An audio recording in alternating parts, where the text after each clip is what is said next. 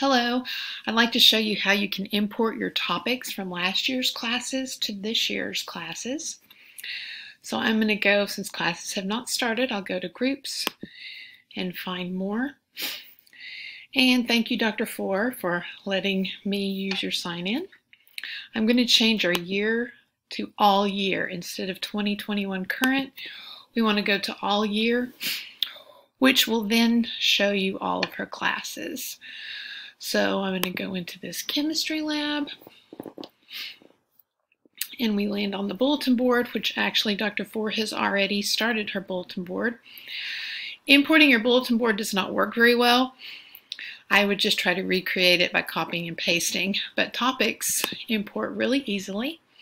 Click on your topics, and you're going to click on Import, and you need to decide where you're going to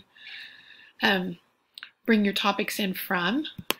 So we're going to go back to 2019-2020 and go to, let's see, this is chemistry lab. Hopefully, I'm not sure if she did it exactly the same, but we'll just pick a regular chemistry lab. And then this shows you all of the topics that she had within her chemistry class. So we went back to last year, went to chemistry class, and then you can select all. It will give this published date. And so I've done all of those, and this is going to be put into Chemistry Lab 101, 103, and 106, which are her other chemistry classes that she has. So it is kind of nice that you can take your prep and put them in all. So I'm going to hit save. And it does take just a little bit for them to populate.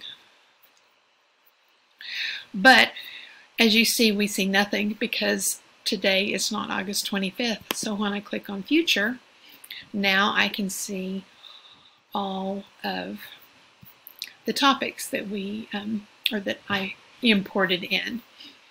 So again, when you go to Topics, you will import and choose from last year's classes. You will need to, if you want to show them all at the same time, you'll need to go in and change your date on them.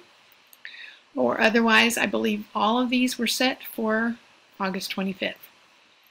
So that's just a quick little review on how to import your topics. If you have any questions, please reach out. Thanks. Have a great day.